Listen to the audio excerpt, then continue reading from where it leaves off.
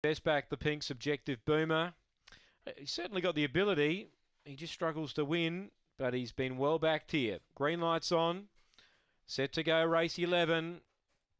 They're ready. Away. Subjective Boomer hopped out, well out wide. Looks like it's trying to clear them. Trying to boot up Stitchem Dolly, but couldn't hold it. And now the leader is Subjective Boomer. Gets away by 2. Viking Storm after it. Then Aston Bardo, Magic Condi, Aston Emilio. Shuffled out of it now, Stitchem Dolly. To the bend. Subjective Boomer a length clear. Viking Storm wants the rail. Gets it now. Comes at Subjective Boomer. Oh, no, I think Subjective Boomer got its head down. From Viking Storm in a photo. Aston Bardo third, I think. Magic Condi, Aston Emilio, Stitchem Dolly, photo finish. Maybe the pink. Maybe the pink. Stand by.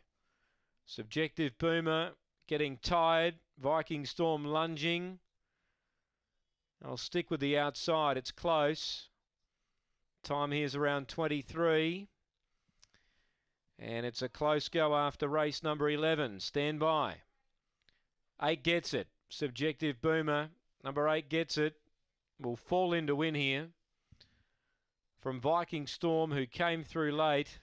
But again, the plunge comes off. We've had a few of these today, where the best back runners are